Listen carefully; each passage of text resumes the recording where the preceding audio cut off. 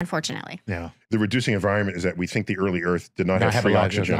Right. So he's trying to, if life's formed on Earth under these conditions, you got to create the conditions under which it formed. So what came? So out of the ooze, nothing crawled out. Nothing crawled out. If you run the experiment long enough, you basically get what we call a tar in prebiotic chemistry, which is just an undifferentiated mess of a whole bunch of organic molecules that we can't identify.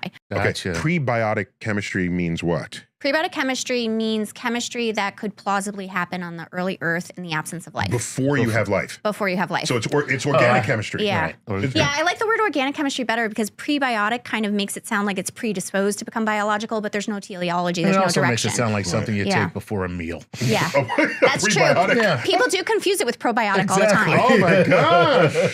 All that probiotic chemistry. Yeah. Wait, I got something here. Here we go. You want something? Oh, right. You have the primordial soup. That's so adorable. Yes, I have a little can of primordial soup. Okay. And so in an emergency, if we got to jumpstart life, you know, just come back. We can make that happen. Amazing. Yeah. Amazing. Yeah.